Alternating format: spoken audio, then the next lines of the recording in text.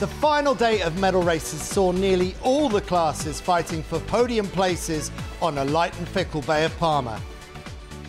In the Ilka 7 class, Britain's Mickey Beckett won his third Princesa Sofia title with a day to spare. The Ilka 6 win went to Hungary's Maria Erdi. In the Formula Kite, Singapore's Max Mader retained his crown, while in the women's kite, medal race drama saw Australian Breiana Whitehead prevail. The Nacra fleet were again ruled by Italian duo Ruggero Tita and Caterina Banti. And in the mixed 470 class, Camille Lecointre and Jeremy Mion took the win for France. The 49er class saw Diego Botin and Florian Trittel from Spain on top.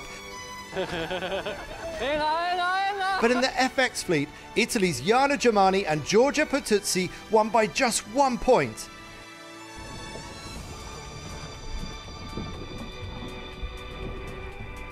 In the men's IQ foil, Poland's Paweł Tarnowski has dominated all week, and he took the win in the men's, while in the women's IQ foil, a tight inter-Norwegian tussle saw Minna Mobeck just on top.